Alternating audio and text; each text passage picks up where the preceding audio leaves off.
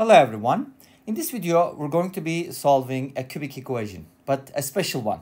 This problem was inspired by another problem that I made a while ago. If I can find the link, I'll share with you. But that was inspired, that other problem had been inspired by an Olympiad problem. I think it was from Russia. Maybe some of you will know. And anyways, and I kind of modified the problem a little bit, to make it a little different. But it's the same idea. And I'll be presenting two methods. So we have 4x cubed minus 6x squared plus 3x is equal to a plus 1. A is a given number, which means we can change a and we'll get a different set of solutions. But suppose a is given as, let's say, 1/2, 2/3, square root of 5. Can you find solutions for every scenario? Also, it also tells us that the solution is going to be based upon a. And of course, in these cases where a is kind of like a parameter, which is a given number, we may not have solutions all the time. For certain values of a, there may not be any solutions, which can be indicated by the graph of these two functions. One of them being a horizontal line, because it's a constant for a given value of a, of course, right? Obviously.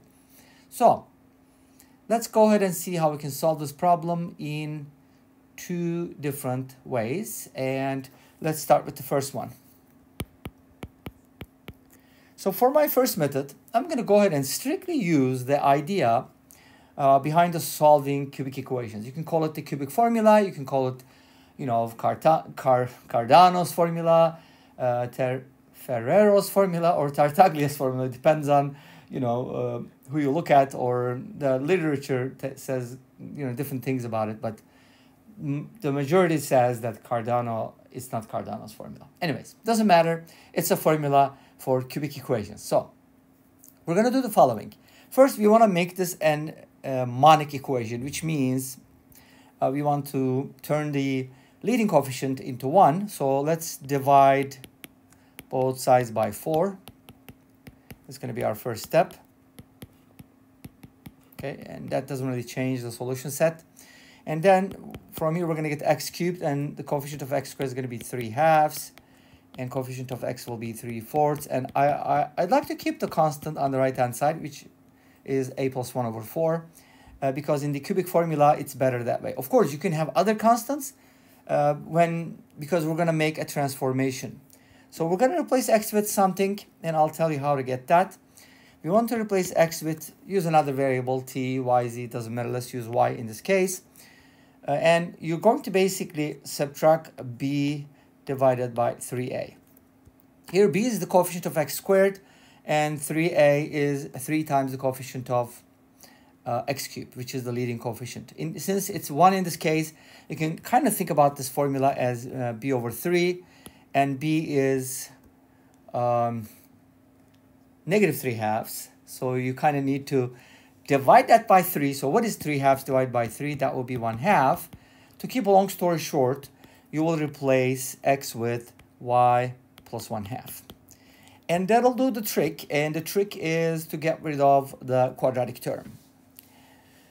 In other words, when we do this replacement, we're going to get an equation with no y squared in it. Make sense? So let's go ahead and do the replacements. Y plus 1/2 to the third power minus 3/2 y plus 1/2 squared plus 3/4 multiplied by y plus 1/2. That looks like a really long method, but this solves all cubic problems, all cubic equations, pretty much. Of course, there is a casus irreducibilis, something like that. Anyways, I don't know how to read it. It's Latin, but so when you expand all the parentheses and everything, I'm not going to go through this because this is just, time consuming, and you can do that, but you should be getting something super duper nice. First of all, notice that from here, you're going to get a y, right? Because it's going to be 2ab, and you're going to multiply that by 3/2, right? Anyways, to keep a long story short, this is going to give you y cubed plus 1/8. You're not just going to get rid of y squared. You're also going to get rid of the y, which will give you something super duper simple, which is nice, right? Great. And you can verify this, okay? Now, we're not solving for y, but we do need to find y to find x, right? So let's solve for y first. I'm going to go ahead and subtract 1/8, make a common denominator, and subtract the numerators. And that should give me y cubed equals 2a plus 1 divided by 8. And if I cube the top and the bottom, I can kind of cube root both sides. Did I say cube? I meant cube root. From here, we get y equals the cube root of 2a plus 1 divided by 2. Because the numerator becomes an integer, I just want to write it separately. Make sense? Well, this is not the end goal. This is y. And you got to remember, x was replaced with y plus 1/2. So depending on this, x would be cube root of 2a plus 1 over 2 plus 1 over 2. So we can just add the numerators because we already have a common denominator. And this should be the answer in terms of a. Okay, great. Now, that's it? Yes, for the first method. But we still have the second method, and please let us know which method you like better. Okay, so the second method is actually the goal for this problem. That's why it's the second method, because I usually save the second method for a more elegant approach, which is not always possible, which most of the time happens with Olympiad level, competition level problems. And this is not a really hard Olympiad problem because it's like purely algebra. But it's important to recognize these patterns because math is about patterns, right? So what is the pattern here? The pattern is we're going to get something nice by multiplying both sides by 2 first. And you might be like, why are we multiplying by 2? Let me do it, and then hopefully this will give you an idea. Of course, the right-hand side will be 2a plus 2, right? Okay. You compare this to the first method, and you'll hopefully get an idea. Did you? Okay, let's find out. Now, this expression on the left-hand side is something well-known, should be, if you're dealing with algebra and these kinds of problems, because it's almost a perfect cube. What do I mean by that? If you subtract 1 from both sides, then you'll get a perfect cube, and that's kind of given by these terms. Of course, you have to have everything in the middle, but this is 2x minus 1 quantity cubed. Awesome. Then we can cube root both sides, which is something we've done before, right? Cube root and cube root. And that'll give us 2x minus 1. And by the way, I'm only interested in real solutions. If you want complex solutions, I can tell you how to find them too. But if you add 1 to both sides, you're going to get this. And finally divide by 2, you'll get the x value. Let's compare this to the first method. Ta-da, the same thing, of course. It should be the same, right? We can't expect to get different solutions from different methods. Actually, if that happens, that would be pretty interesting. Or it would be inconsistent, or, we probably made a mistake.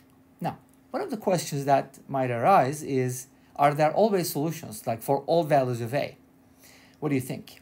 Based upon a, right? Something to think about, and I'll show you a graph and maybe I can answer that question. But if you were looking for complex solutions, you could do the following. Instead of just cube rooting this, you could multiply by the cube roots of 1, both sides, because you could basically write this as follows. So you can kind of write it as, this was 2a plus 1, right? And this could be multiplied by e to the power 2 pi ni, which is 1 in the complex world. And then when you do the cube roots, you should be getting something like 2x minus 1 equals the cube root of 2a minus 2a plus 1, which is a real valued cube root, right? The real cube root. And then multiply that by e to the power 2 pi ni divided by 3. For n equals 0, you get the real solution. For n equals 1 and 2, you get the complex non-real solutions, which you can get from here. Let me show you the graph, and we'll finish up with that. And ta-da-da-da, here's the cubic function on the left-hand side, which you can see with the in blue, and the purple is for the constant y equals a plus 1. And of course, depending on the value of a, you're going to have a solution, different solution, which was given by the solution. But there's always one solution because of this cubic function. Okay? I hope that makes sense. And if you, by the way, if you want to know why this function acts that way, is you can kind of differentiate this, like call this f of x, oops, not f prime, and then differentiate it, and you're going to get the derivative and so on and so forth. And you can hopefully go from there. And this brings us to the end of this video. Thanks for watching. I hope you enjoyed it.